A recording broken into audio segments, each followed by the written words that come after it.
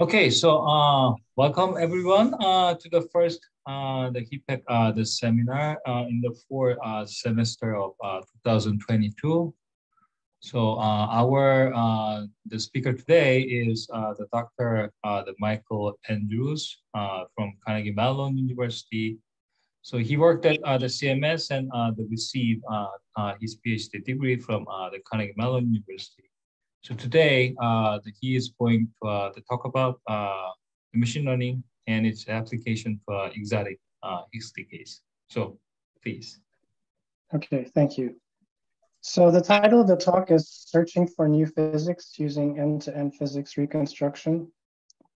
So I'll say more about what I mean by this in a bit.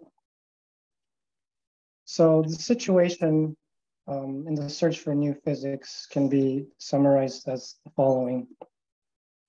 So we're interested in looking for new physics in the coming years ahead of the LHC. We've not found any so far. And one of the reasons for this, of course, is that beyond the standard model physics could just be beyond the energy reach of the LHC. Of course, we have this expensive detector. We want to make the most of it. So we want to try and cover all bases. So there's been growing interest in non-standard model exotic decay signatures, typically signatures that can be misreconstructed or overlooked by existing analyses or existing reconstruction techniques. And this may be one reason why we haven't seen new physics yet, is because it's there, but it's sort of hard to find or buried in more mundane looking signatures. And typically this involves some form of boosted particle decay or long-lived particle decay, since these are the ones which are harder to detect and which are more likely to have escaped detection so far. Now, in trying to build a program to search for exotic physics, particularly boosted and long-lived decays, it's important to ask how well we can reconstruct these particles if they actually were in the detector. Now, to zeroth order, this means we need to improve the triggers, right? So if we don't even trigger on these objects, then they never make it to our data, and no amount of analysis or fancy machine learning will ever find them. So that's sort of the basic goal, and there's certainly a lot of work going to improve the triggers and the sensitivity to more exotic decays. So the next level, assuming you can trigger on these objects, is to determine whether you can actually accurately reconstruct their properties. So perhaps these particles are similar enough to existing particles that they pass the trigger, but they're different enough that when we try to use the same reconstruction algorithms, we actually mismeasure their properties. So maybe the mass is off or the PT is off or something of this nature. And that's sort of the focus of this talk. So the technique that we developed is sort of targeted at addressing this part of the problem at the reconstruction level. So we're assuming that we can fairly efficiently trigger on these objects, and the task is now to determine how accurately we can reconstruct their properties. And so if you want to know more about the content here, I will refer you to two CMS papers. The first paper focuses mostly on the technique, this end-to-end physics reconstruction technique. And the second paper focuses more on the application to a physics analysis. And so actually the second paper just came out on the archive today. So as a use case to illustrate some of these reconstruction challenges, we will use this signal topology, which is an exotic decay of the Higgs to two light particles, these AA, and then each of these A's goes to 2 photons each. So while I use this as a use case, you'll find that many of the challenges you've found in this analysis are common among many boosted and in fact other exotic searches. So they're fairly general conclusions we can draw. And so the Higgs sector, as you might be aware, is well motivated because it's less explored and less constrained by previous standard model measurements. So this is like one of the few places where it's fairly exciting to still look for new physics. Now, as mentioned, this A is often identified as some light spin zero particle, and it fits the bill for a number of models that have been proposed in different theories. I list a few here, most notably axion-like particle production. All right, so this is a fairly popular search program at CMS and the LHC in general, where you look for an A going to a pair of standard model particles. So there's a bunch of these at CMS. And there's also a bunch of these in astrophysics and cosmology and even other collider experiments like GlueX. And this is because if you identify this A as some axion-like particle, this has potentially important consequences for understanding the early universe and stellar formation. Now, for the specific decay mode of A to 2 photon, so H to AA and A to 2 photon, this is less, yep. Sorry? Is there a question? Sorry, was there a question?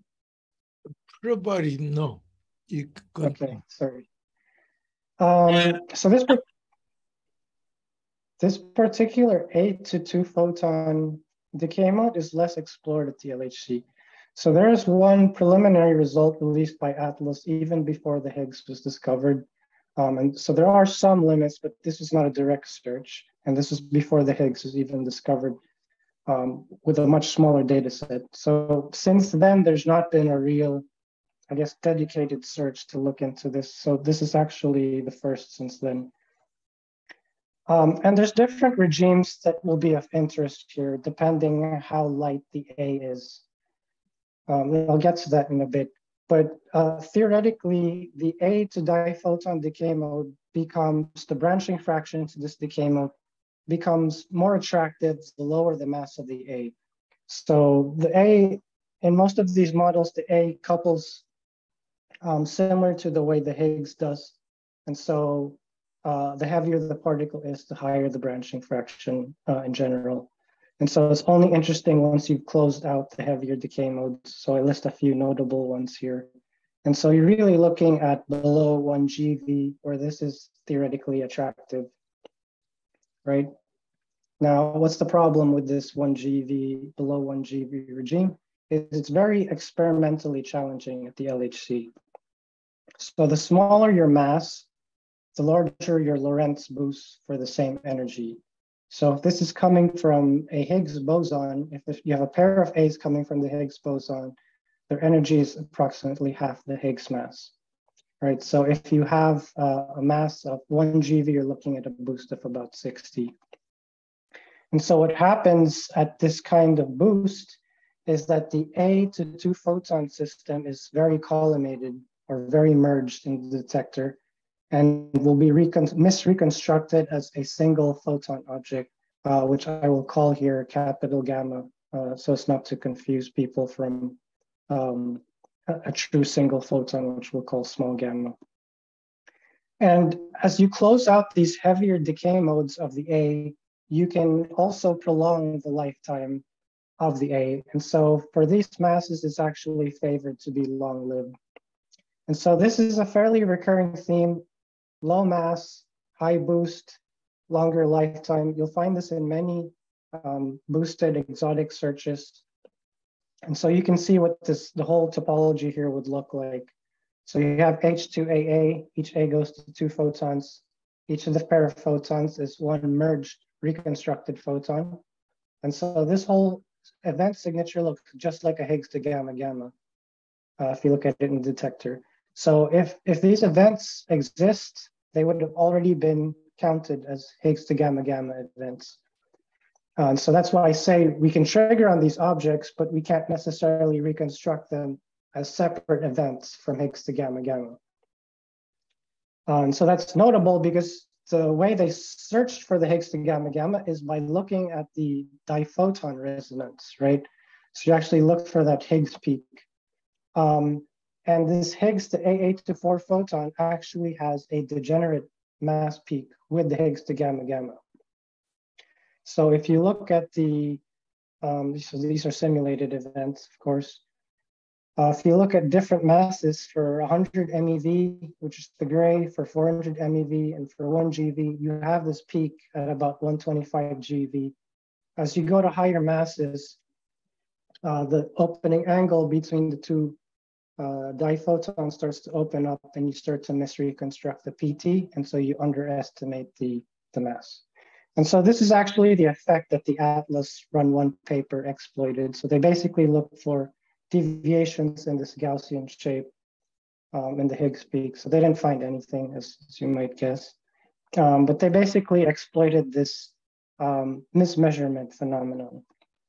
And so to really do a direct probe of this signal, you need a way to break this degeneracy, ideally by directly looking at the merged diphoton mass spectrum. So basically measuring the mass of these capital gamma objects. And that's what we will try to do. Now, so to get an appreciation for how difficult this is, we can talk a bit about the CMS detector, at least just the electromagnetic calorimeter, which is what measures these photons. And so for CMS, these are made of scintillating crystals. So we will focus only on the barrel section of the detector. And so each of these crystals has a front face cross-section of about 2 centimeters by 2 centimeters. So this corresponds to a angular granularity of about 0.02 by 0.02. And so another thing to remember is that the molar radius of the ECAL crystals is also about 1 crystal width. So what that means in practice is that 90% of the energy of a single electron will be laterally spread across a 3 by 3 grid of crystals. So I'll show you some pictures in a bit. And so this is sort of the grid that this is the lens you're looking at these photons through, right? So you're only as good as your detector. If they're too collimated, then they'll land in the same crystal. And so that's exactly what we start to see. So if we look at generated distributions of simulated H to A824 photon, if you plot the opening angles of the two A's, these are sort of what you get for different masses of the A. So on the far left is if you have a 1 GeV A mass. And so the boost of this is about 60. Okay, and so the y-axis here is number of crystals along the eta direction. And the x-axis is number of crystals in the phi direction. And so what you can see is here on the lower, from this, just to the right of the origin, you can see it's about 0.17. So that means 17% of the A decays are separated by 1 to 2 crystals in phi and less than 1 crystal in eta, right? And so at that boost, that's the kind of separation you get. So this is what we call ensemble merging. If the two photons land in different crystals by at least 1 crystal, then in principle, you can resolve them. And so that's what we call barely resolved or ensemble merging. Now, if you crank up the boost a bit more, which is what you get if you have like a 0.4 GeV A mass, then they start to land in the same crystal. So about 66% of the time, the two photons from the A will land within a crystal of each other. Okay, and then, so that's what we call shower merging. You'll see why in a bit. And the last case is what we call instrumental merging, where you have boosts around 600, and practically all the time they land within 1 crystal of each other. And so here there's just no way to resolve the two photons in any traditional sense. But as you'll see, we will be able to make advances nonetheless. And just for context, a typical boosted CMS analysis, for example, the boosted top quark analysis, the boosts there are of order 1. Okay, so if you have a 200 GeV top mass approximately. Typically the PT is about 500 GeV. And so you're looking at order 1 boosts. And so the boosts here are substantially larger by 1 to 2 orders of magnitude. So this is beyond anything that CMS has ever looked at. Okay. And so these are what they actually look like in the detector. So once you factor in the molar radius and the fact that you should have some lateral shower width, these are what a typical deposit would look like. So on the left, you see this ensemble merging. You can make out these distinct energy maxima. You can tell that the showers are overlapping, but you can make them out at least. And so we have techniques that can reconstruct the mass in this instance. But that's the limit of what they can do. So the next is the shower merging. You see the showers are now overlapping, but the maxima are just barely separated. So this is why we call this shower merging. Now in the far right plot, this is the instrumental merging, where both the maxima land in the same crystal. And so there's currently no way, historically, there's no way to treat this. How do you reconstruct the mass when you don't have a handle on the 2 objects, right? So in fact, there's a way to do this, which is by looking at the spread in the shower. And that's sort of the effect that we're going to exploit. Even if they land in the same crystal, right? The principal axis connecting those 2 photons will have slightly wider smearing than the perpendicular axis to that. But it's a very small effect, and you won't see it just by looking at pictures of it. So you need a machine to do this for you. And that's exactly what we do.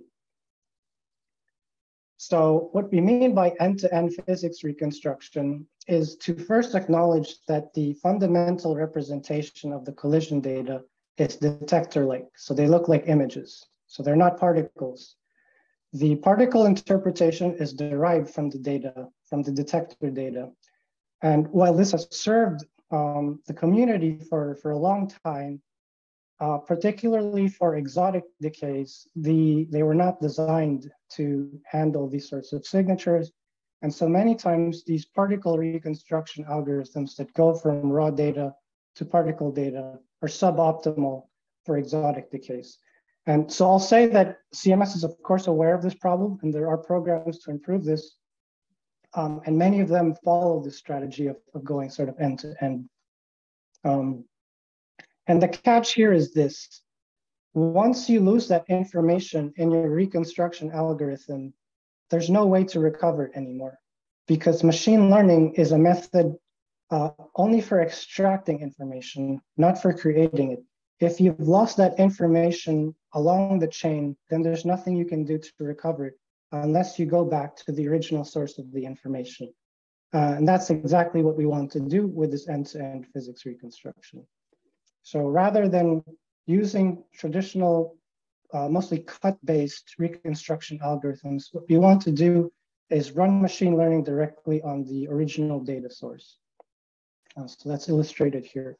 So we have this detector data, and we will train a machine learning algorithm directly on those detector deposits.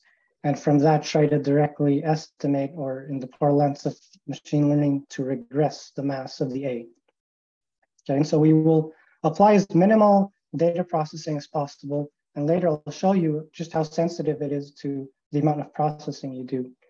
And so in practical terms, what we use is a convolutional neural network trained on these images of these equal energy deposits on simulated A to 2 photon decays. And so this sort of idea has been very popular among neutrino experiments, where most of the production reconstruction algorithms are now based on similar ideas. So CMS is, of course, a much more complicated detector, so it takes more time to do this. But sort of the seeds have been planted. And one thing is, even this was not enough to regress masses of the A to where we wanted them. So even if we use this, this nice idea of doing end-to-end machine learning, we actually run into detector resolution effects. And so you'll see that on this left plot here.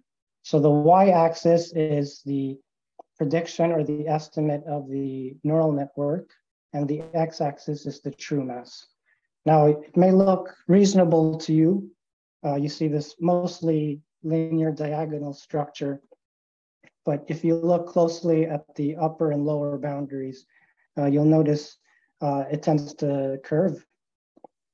And so especially at the lower mass, at the lower left corner, essentially below true mass of about 0.2 GeV, you're always estimating the same value. So you introduce this nonlinear bias where everything below 0.2 GeV gets mapped to essentially 0.2 GeV.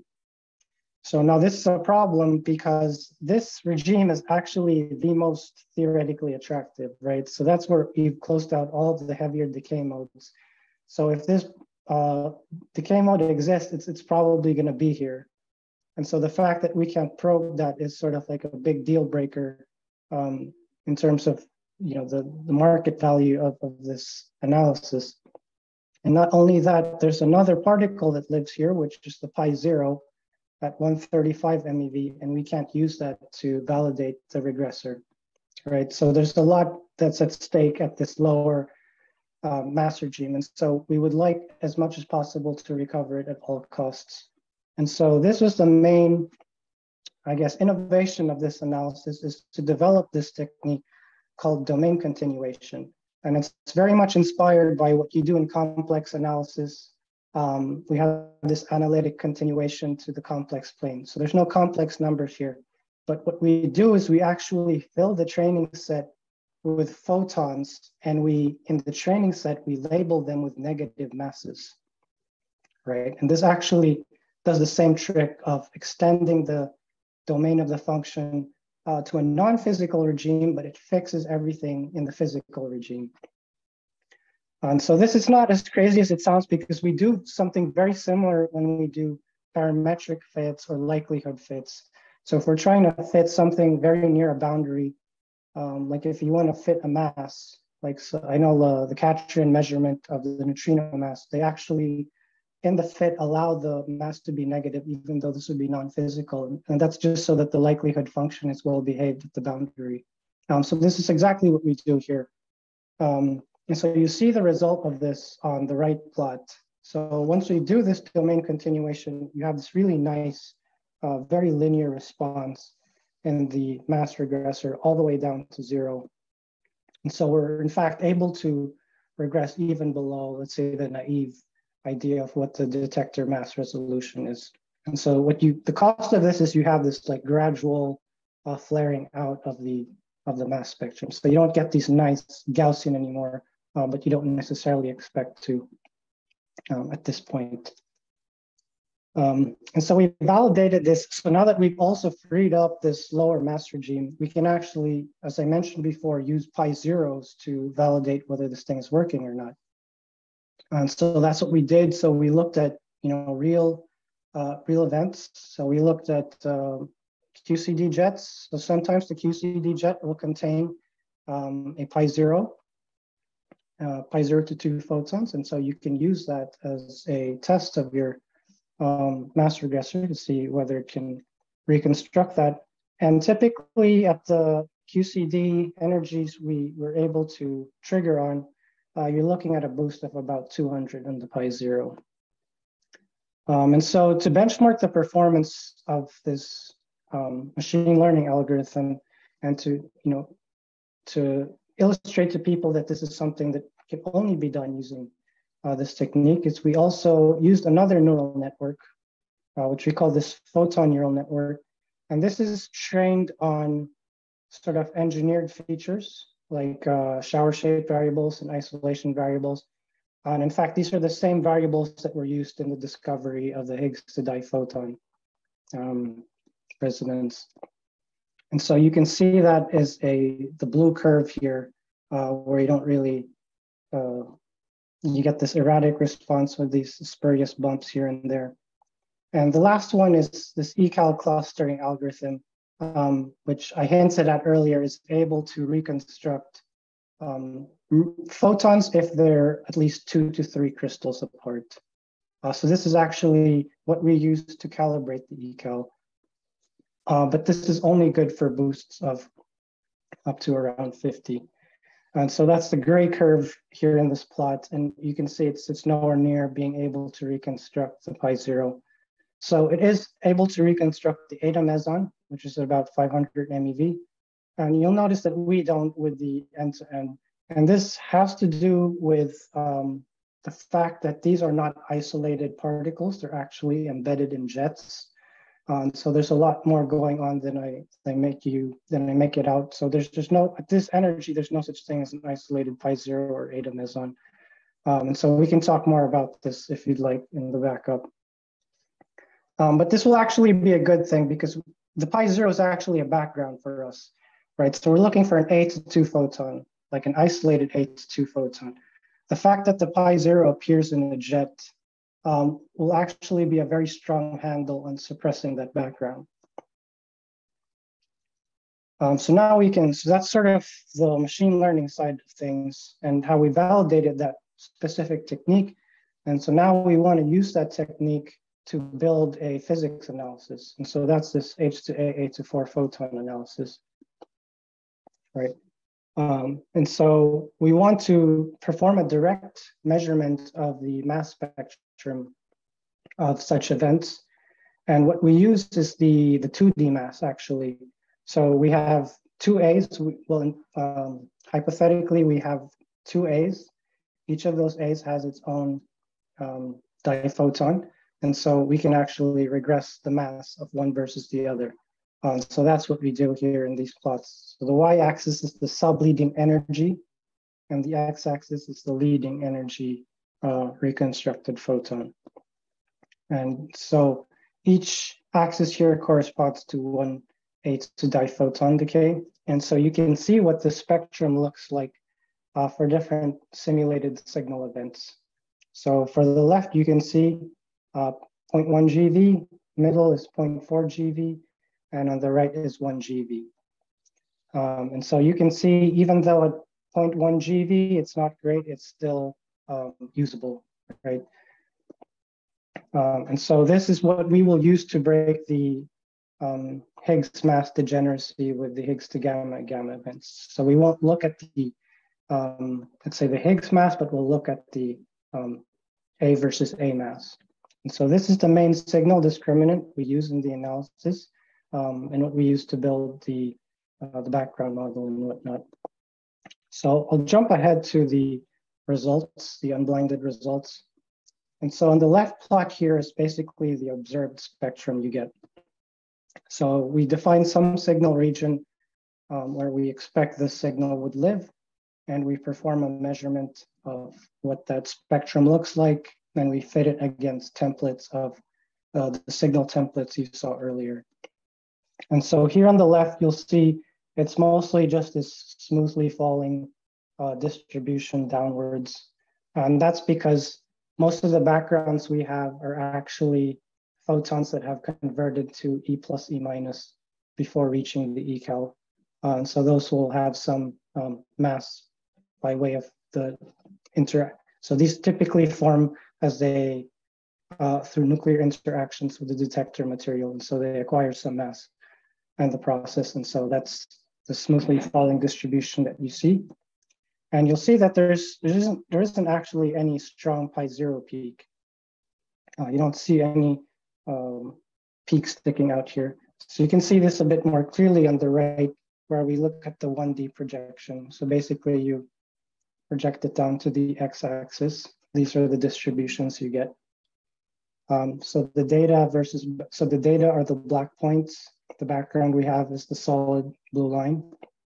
And for context, we show what the signal masses would look like. So the normalization here is at the expected limit times 1,000. So the limits that we exclude are about 1,000 times smaller than these signal shapes you see here. Does that make sense so far? Okay. So I have a question here. Yeah, sure. On the left plot, what's 75% mean? 50%. And on the right Yes. plot, how the signal is normalized? Right, so on the left plot, 75% here means 75% of the peak height. So basically this plot here in the middle, if you draw a contour where the peak is at 50% and 75% of its height, of its maximum, those are the two contours you see on the left. Okay, so the normalization of the signal on the right. So the spoiler is that we didn't find anything, but we do set expected limits. And so the expected limits are how these plots, or how these signal distributions are normalized. So the expected limit at each mass point, we take that cross section and we multiply it by a factor of 1,000 just so you can see it. And that's this plot here. So another way to see this is if you reduce these signal plots by a factor of 1,000, that's basically the excluded cross section. Does that make sense? Okay, so basically the upper limit times 100 multiplied 1,000. Is this distribution here? Yeah, okay, thank you. Yeah. If we didn't multiply it by 1,000, then it was very difficult to see. So this is mostly just for context. And so we can talk a bit about why it's important to suppress the pi zeros and why it's actually good that we don't reconstruct them. So there's another analysis like this, which was done by the GlueX experiment. They don't produce Higgs bosons, so this is more like nuclear physics stuff. But they are looking for 8 to 2 photon production. Right, and so you can see on the left the spectrum that they measure. And you can see there are these two resonances which stick out, which are the pi zero and the eta meson. And because they have very efficiently reconstructed these resonances, they're actually dominated by these backgrounds, and they can't measure the presence of an A around these resonances. So if you look at the right plot, which is their limit plot, the GlueX limit is the red region. And so you can see they don't have anything above the pi zero mass, which is the far left x-axis. And around the eta meson mass, they're completely empty. And so that's sort of a unique position the LHC is in because we don't produce isolated pi zeros at high energy. They're always collimated with other hadrons in the jets. And so we can use the fact that they're not very well isolated to cut down on this background. And as you saw in the previous plots, we do this quite well. So the observed limits, okay, as mentioned, we didn't find anything, but we do set the most stringent limits for this process, and in this decay mode at least to date. And so if you recall, I said earlier that if this Higgs to AA to 4 photon were realized, it would have been counted as a Higgs to gamma gamma event. And that's because of this degeneracy effect in the mass.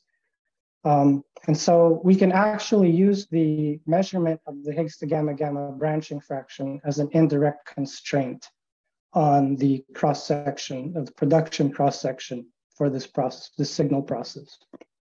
Right, and so that's this red band here on the left. So if we had used the Higgs to gamma gamma analysis, that's sort of the limit that we would set in the limit of low A mass. So we chop it at 0.1 because if you ran the same selection, as you have higher A mass, you open up the 2 photons and the efficiency to select those actually goes down. So the limit gets worse, or the red curve starts to go higher. We didn't do the work to calculate those numbers, so we didn't plot it here. But it does go up to the right.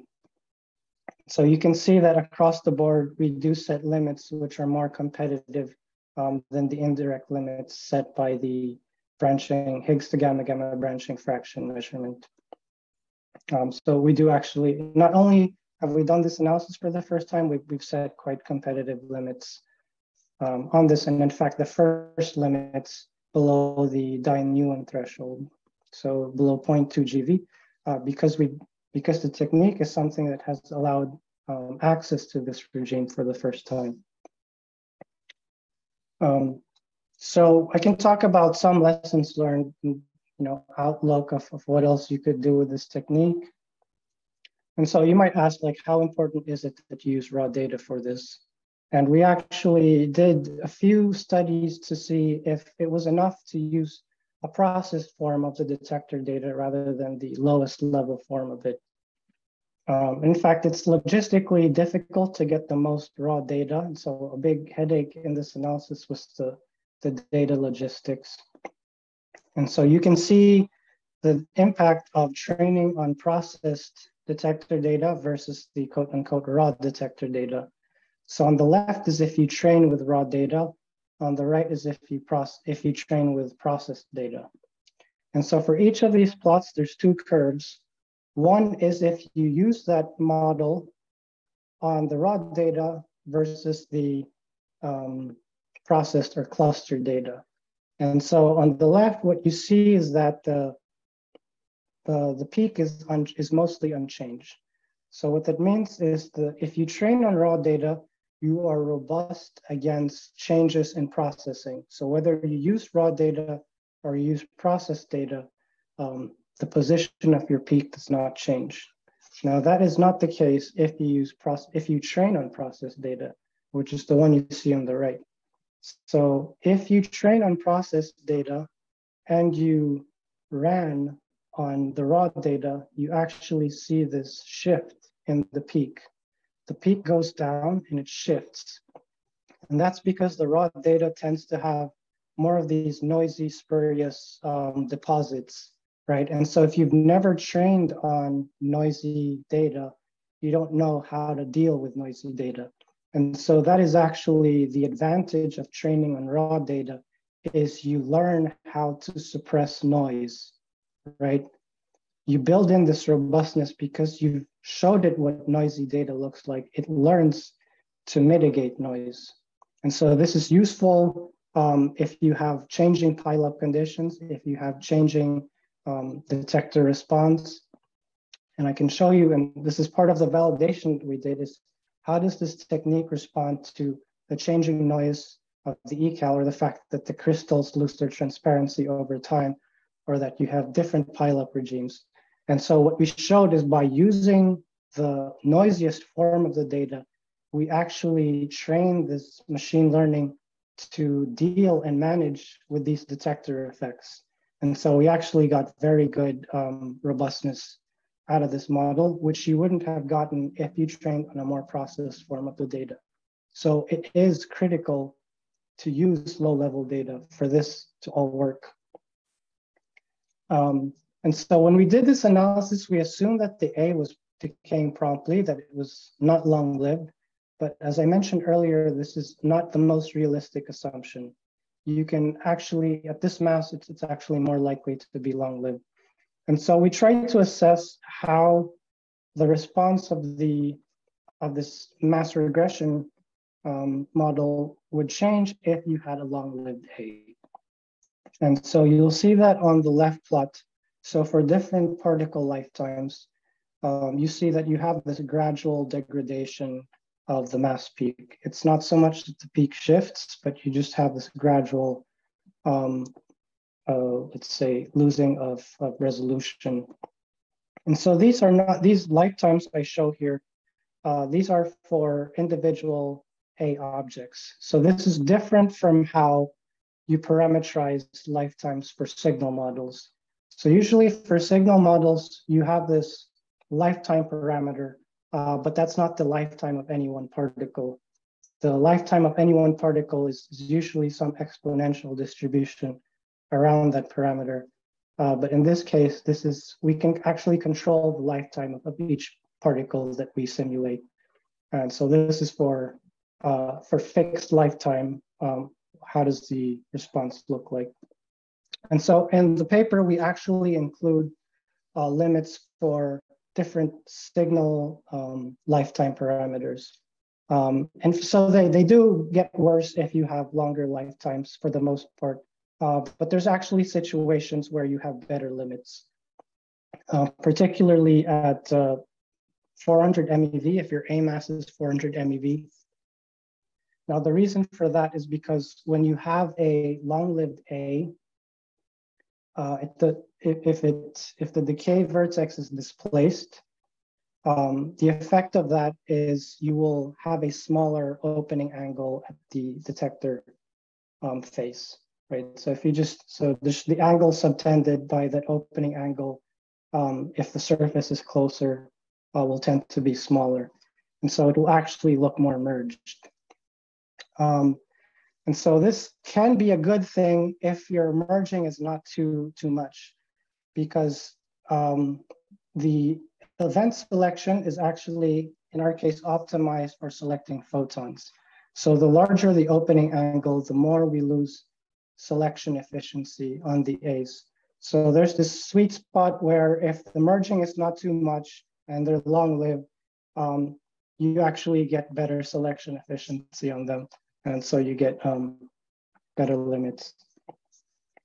And so another thing you could do is, rather than measuring the mass of long-lived particles, you could measure the lifetime directly of these particles, right? So there's nothing stopping you from training a similar end-to-end algorithm to predict the mass, to predict the lifetime of the particle rather than the mass. And that's sort of what we did here on the right. You can see it's not great. The lifetime resolution is essentially very poor. And that's because the eCal is not really designed to do this. But you can imagine there's a timing detector that's going to be installed in the next upgrade of the CMS detector. And so you can imagine adding that information to get a stronger handle on this timing information. And in general, you can add more sub-detectors to this. Like if you wanted to look at jets rather than photons, you would need the track and the HCal, for instance, and you could certainly add more sub-detectors.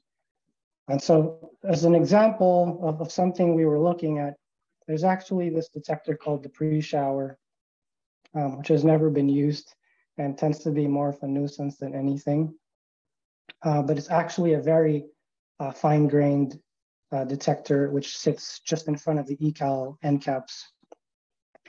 And in fact, it has somewhat of a 10 to 15-fold more granular cells than the eCal end caps. And so you can see if you had fired an A to 2 photon into the end cap, even though it would look merged in the eCal, which is this gray clusters here you see in this image, it's possible that with the pre-shower, you would be able to resolve these 2 photons, right? And so that's what you can see here. You can sort of see these 2 crosshairs and the colored, and those represent the deposits from the pre-shower.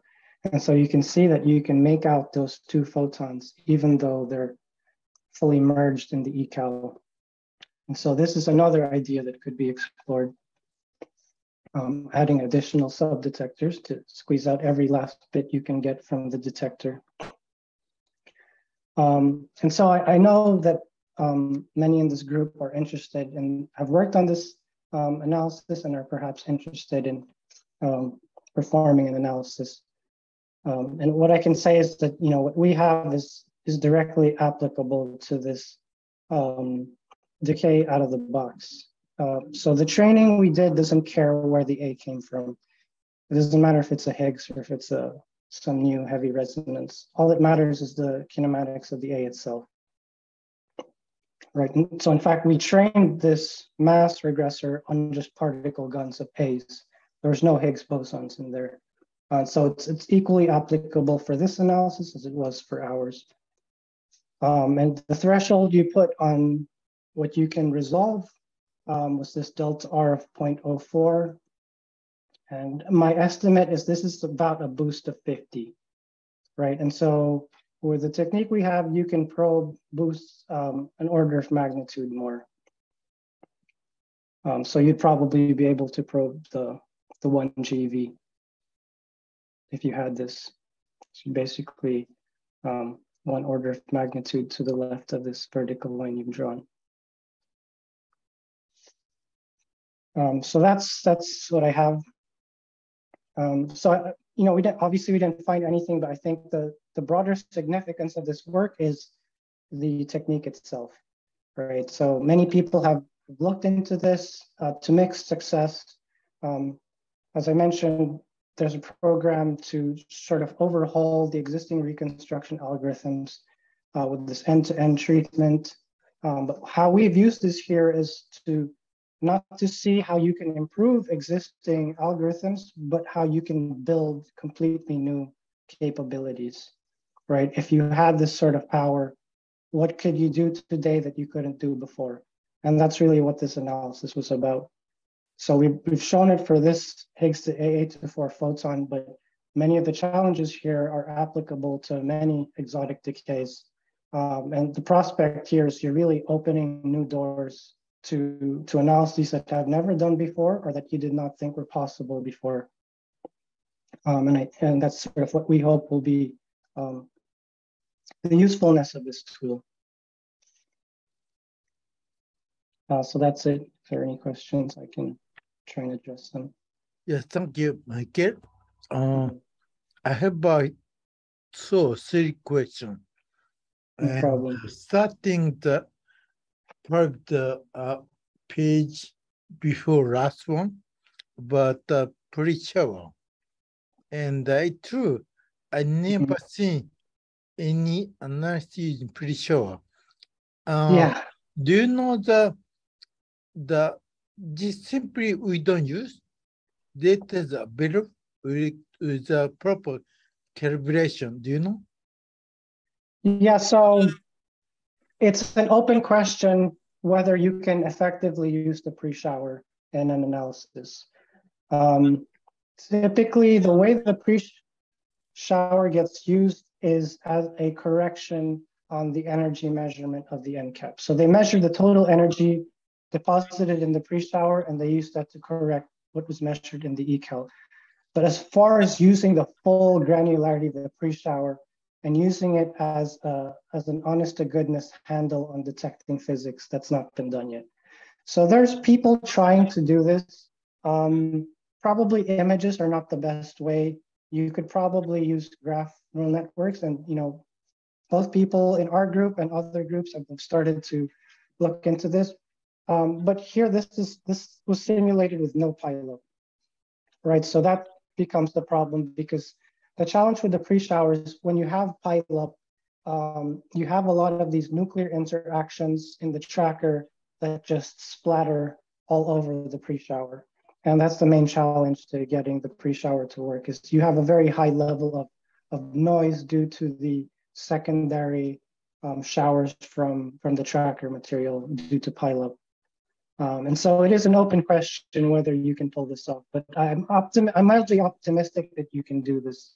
If you do it with deep learning, you can potentially learn how to mitigate noise, as you saw in some of the earlier slides.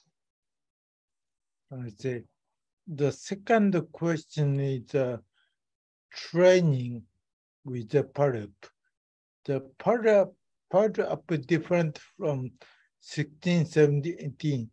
How did you handle? Yeah, so that's an interesting question. We actually only trained with one pileup scenario. So we only trained on simulated 2017 detector data. And we relied on the fact, we relied on the ability of the algorithm to extrapolate to different ranges of pileup within that distribution to learn how to extrapolate to 2016 and 2018, since this was the full run-2 analysis. And so this is in fact one of the things we checked. So we can look again at the pi0 in data and see how the peak changes from 2017 to 2018, for example. And that's what you see on the right plot here. So if the same model trained only in 2017 data, how does it look on 2017 versus 18 data? And you can see it's extremely good agreement. I see. And you can also ask, because the transparency of the ECAL crystals changes over the year. As you get more radiation, you lose transparency in the crystals. So you can ask, and so that will tend to change the noise levels in the detector. Yes. Right. So if you have more transparency loss, that tends to increase the RMS on the reconstructed amplitude. And so you can ask, how does it change versus noise level? And that's what this plot on the left shows. For 3 different periods where you have about 10% difference in, 25% difference in noise, how does that peak change? And you can see the position of the peak is itself also very spot on. And we did the same with pileup, which is here on the right. The y-axis is the regressed mass, and the x-axis is the pileup range. And you can see here it's very flat versus pileup. And so I go back to the credit of all this is the fact that we have trained on raw data. Right? So I always say the raw data with quotes because it's not technically correct, but it's mostly correct. It's still calibrated. In that sense, it's not raw data, but it's very minimally processed. And so this all goes back to the fact that we've trained on minimally processed data. And so our model, our algorithm has learned to deal with noise and other detector effects. And so you don't get this if you train on processed data. And I think this is one of the missing pieces in why some attempts at this did not succeed, because most people, the easiest collection to access is the minimally processed data. So most of the data you get out of the servers out of CMS are the processed ones. So most people don't even know this raw data exists. And so this is part of the studies we did.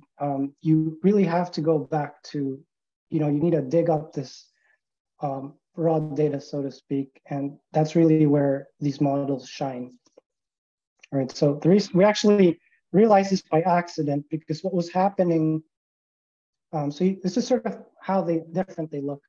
So the right is the processed data, the left is the quote-unquote raw data. So you have a lot more of these like spurious energy deposits, but what can also happen is you can lose the second photon. So this one on the left is actually an 8-2 photon, where this lower left cluster is actually the second photon. And sometimes if it's too low in energy, your reconstruction algorithm will actually drop it because it thinks it's a pileup deposit or something like that. And so now you're only left with one deposit. So we noticed this thing that, okay, above a certain mass, like they all look like photons already. And so that's where we found that you sort of had to go back and look at the less processed version. I see. One last question. For the training, what kind of data you use? The AOD or mini AOD? So it was the AOD. AOD. The AOD, right. So we used, I don't know if I have it here. We used simulated particle guns. Yeah. So the training set was 8-2 photons. So basically these were pi zeros where we changed the mass. So these were simulated with 2017 conditions, and these were AOD ecal rec hits. And then, as mentioned, we also had to include photons, which we labeled with negative masses. So this should all be described in the paper. I see. Yeah. Thank you. Sure. Okay, any other questions?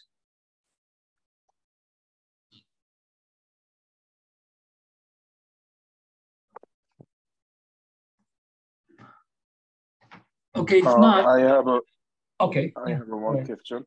So the beginning you mentioned about the some physics motivation like ALP, but yeah, I expect also you can make some ALP include plot, but I couldn't find the CMS result yet. So can you explain why your analysis result not contain something like the physics model interpretation?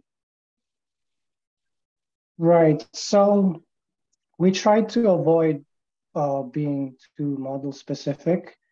And the A mass regime is also in the non-perturbative regime. So there's actually no predictions you can get for the 8 to 2 photon branching fraction at this mass, because this is all sort of non-perturbative. But yeah, in principle, at least for you could make some assumptions, I suppose, but I guess we opted not to commit to any one model interpretation, and just, so the limits are expressed just in branching fraction of H to the full signal process. Okay, thank you. Okay, so any other questions? Okay, if not, then let me stop recording here.